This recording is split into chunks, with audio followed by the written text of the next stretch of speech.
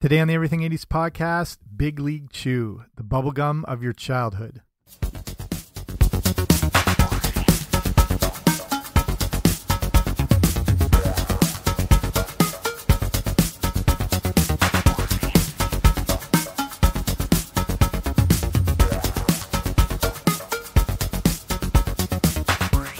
Hey guys, what's happening? Welcome back to the Everything 80s podcast. I'm Jamie. Thanks for coming on out today. And we're talking about that variety store 7-Eleven go-to choice that was mixed in among all the different candy selections, chocolate bars. We're talking Big League Chew, the ultimate bubble gum, the one that made you feel like you were using chewing tobacco.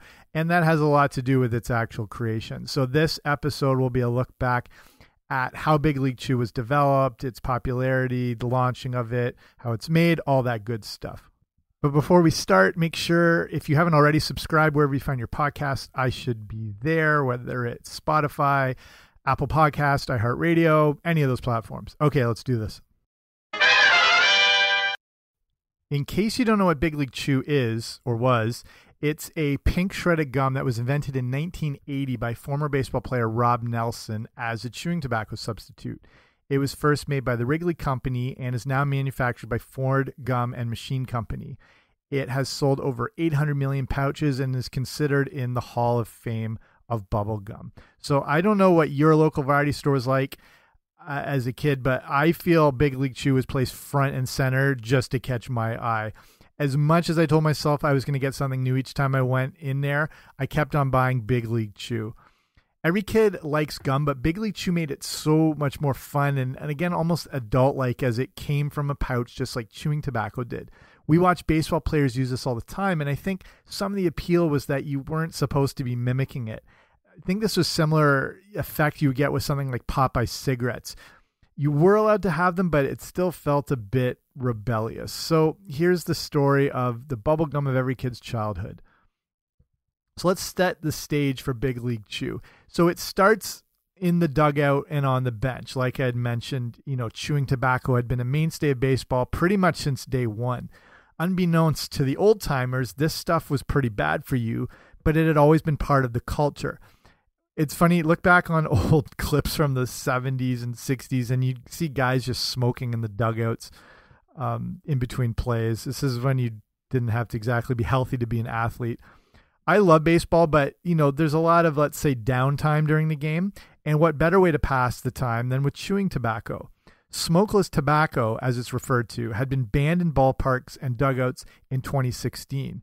It was found in 2014 that 1/3 of pro ball players were still actively using chewing tobacco, which is pretty insane to think about. It must have been 100% during, the 20th century. With new rules in place, you're seeing it phase out altogether, and players now are opting for sunflower seeds or good old-fashioned chewing gum. But the creation of Big League Chew all starts with the son of actor Kurt Russell. Bing Russell was the son of the legendary actor, and he was a huge baseball guy. He bought a minor league team in 1973 called the Portland Mavericks. Bing was big on finding players who ate, slept, and breathed baseball. He wanted players that loved the game more than anything, and one of those guys was Rob Nelson.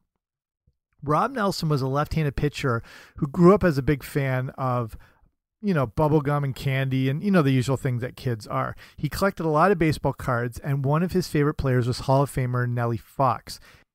In Nelson's favorite card that he had that was pictured with Fox, it was shown to have him with a huge cheek full of chewing tobacco.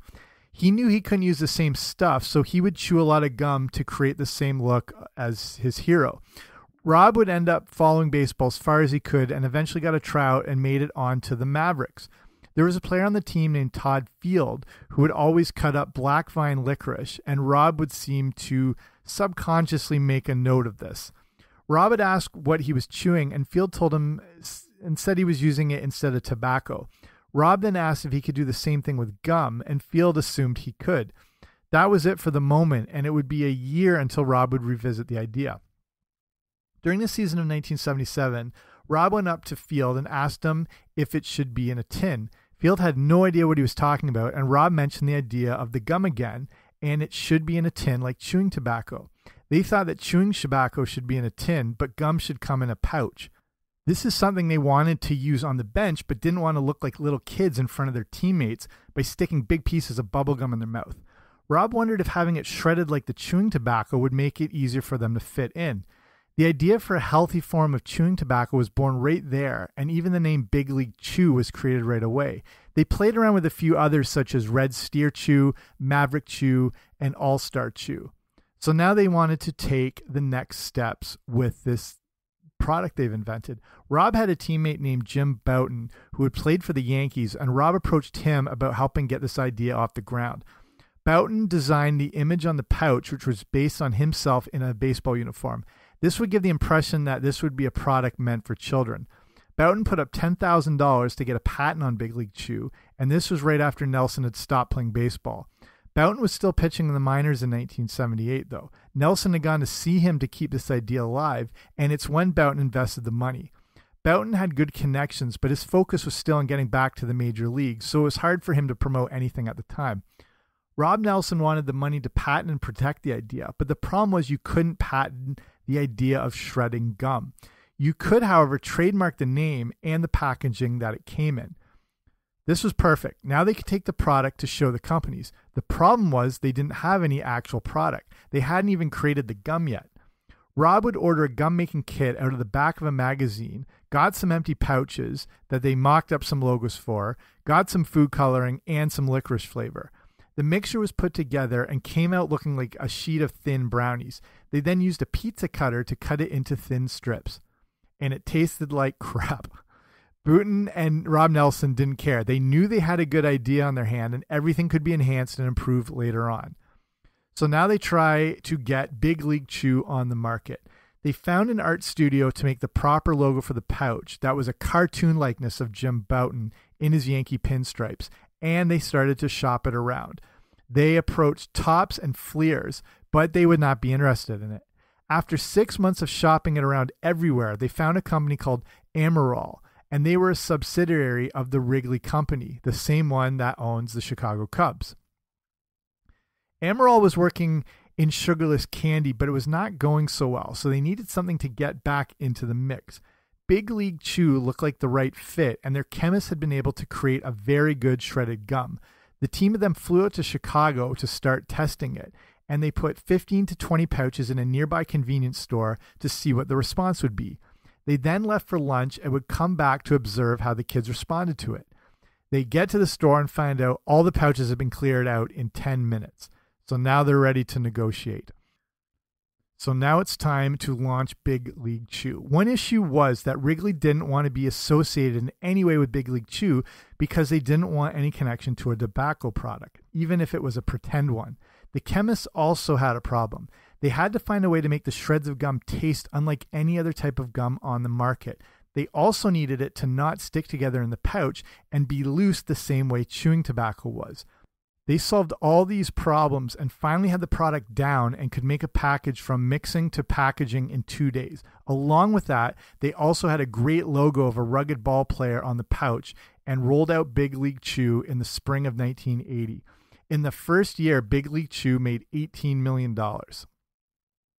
This is pretty insane because Emerald as a company was only worth $8 million, and this one product was worth more than twice what the company was. I don't know if you remember this also, but they released the pouches with Popeye on the front as a way to promote it to younger kids and really push it. These ones did not sell nearly as well, though, but it didn't matter because Big League Chew was going through the roof. Rob Nelson states how it got 10 times bigger than what their wildest dream expectations were. They knew how to appeal to kids and market to kids, and as one of those kids, I can tell you it worked very well. Because of Big League Chew, they actually became the biggest novelty manufacturing company in the world at the time. Their company went from $2 million to $126 million. And this is in the early 80s, so when converted for today, it's more in the neighborhood of $350 million. Also, that $8 million the first year would be the equivalent of around $52 million. That's a lot of shredded gum.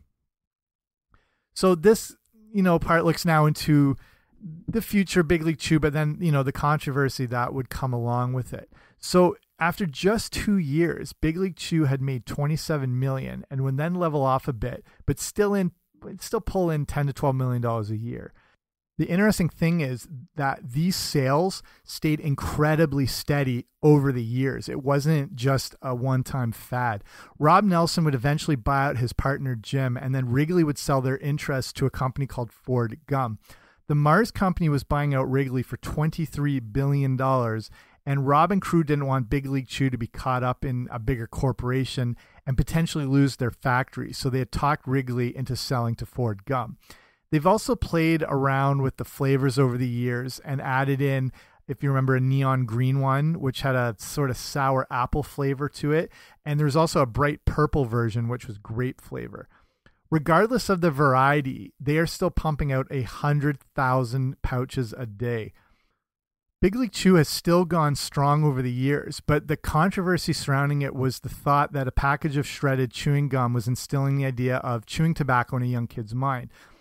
The thought was similar to companies like Joe Camel being used as a cartoon to catch the eye of kids and, maybe draw them in as future consumers someday. There's this idea of, they call it anthropomorphism, where using a cartoon likeness of an animal really appeals to kids because kids are drawn to animals already, and then cartoon animals is like the next level. So it's why you see cartoon animals used to always sell kids products, specifically like cereals.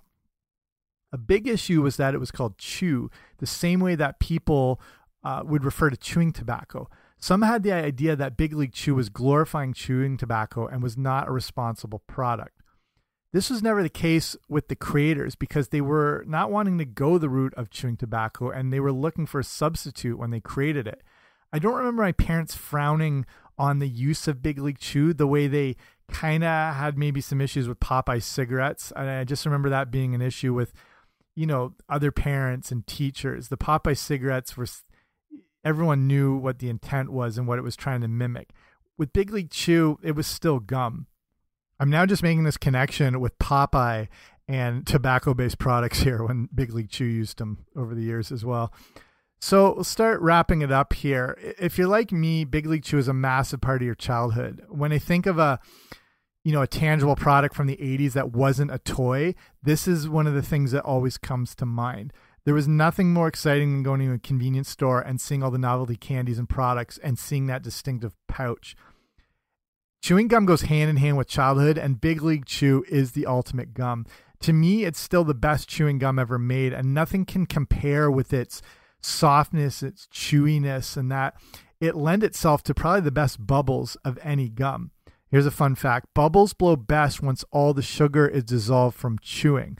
And that's a tip from the head of Ford Gum. So if you're about to blow bubbles, wait till you've chewed it for a little while to get rid of most of that sugar. Every pack was so fresh when you open it, and it had that distinctive smell.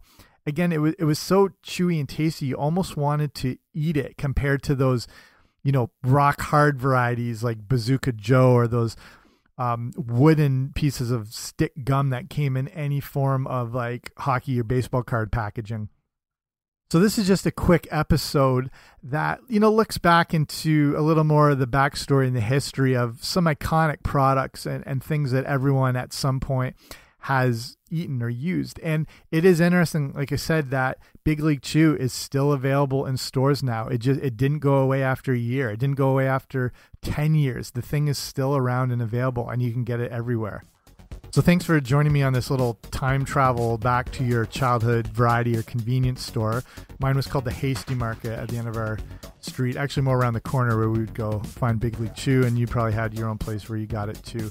But thanks for checking this show out. I know there's a ton of podcasts out there, so the fact you're taking your time to listen to something like this means a lot to me. Again, if you haven't already, make sure you subscribe wherever you get your podcasts. If you really like it, hook me up with a rating and review. That way more people get to check out the show too. But thanks for spending your time with me. I'll talk to you later. Bye.